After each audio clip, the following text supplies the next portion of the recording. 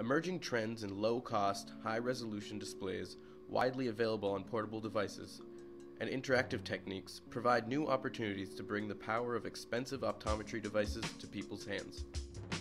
While optometry devices primarily measure the patient's required refractive corrections, our programmable display can also measure one's range of accommodation and focusing speed.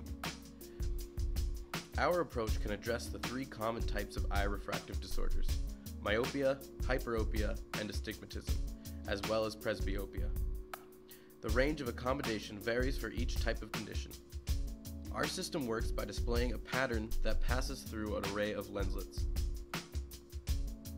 This allows us to create virtual images at variable depths by changing the divergence of the rays that leave the lenslets. When a pattern is created at infinity, a normal eye will automatically focus at infinity, converging the light rays on the retina. For myope individuals, that is, bad farsighted, our system can bring the virtual point closer, resulting in diverging rays that allow those individuals to focus a sharp image on the retina. In the case of hyperopes, that is, bad nearsighted, moving the pattern apart creates converging rays, which allow these individuals to perceive a sharp image. By knowing how much points move on the screen, our method can compute the subject's refractive errors as well as the range of accommodation.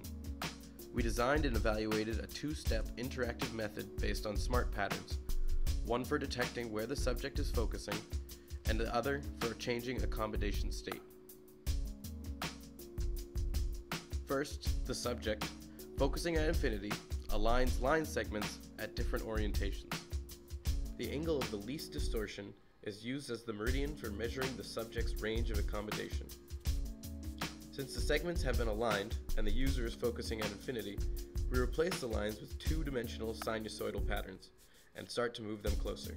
This is intended to induce the subject to accommodate all the way to the nearest discernible point. At the end of this two-step procedure, we will have measured the spherical error associated with myopia or hyperopia, the cylindrical error, and the corresponding axis of astigmatism, as well as the closest point of focus for possible presbyopia correction. We built 4 different optical setups: a main evaluation setup that has a precision of approximately 0.16 diopters per displaced pixel, a head-mounted display setup with precision of 0.3 diopters per displaced pixel, a cell phone setup that provides approximately 0.75 diopters per displaced pixel, and a ViewMaster setup consisting only of sliding pinhole masks. With a camera focused at infinity, we used our evaluation prototype to estimate the refractive power of a set of lenses with different refractive power, both convergent and divergent. The estimated refractive powers confirmed the accuracy of our prototype. In order to check the precision of aligning patterns, we performed a small user evaluation using many different patterns. The analysis of the collected data confirms that sharp patterns increase the precision of the task. It also indicated that line segments are the easiest to align for individuals with astigmatism. For those people, the displayed pattern plays an essential role. In this simulation, moving 2 crosses along the radial direction produces a spiral in their observed positions, and they may never overlap. We notice that lines drawn perpendicular to measurement angles will accurately align at the corrected meridian diopter. In order to verify the quality of our prescription for humans, we invited people with normal vision and with some abnormality to check our setup and do the interactive method.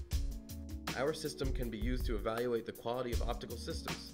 For instance, it could be used to evaluate the quality of digital cameras. In this paper, we presented a portable and inexpensive system for self-examination of visual acuity that is capable of measuring the most common refractive eye disorders. The same way that other digital technologies have transformed health awareness, we hope new interactive programmable displays can spur research in human visual probes.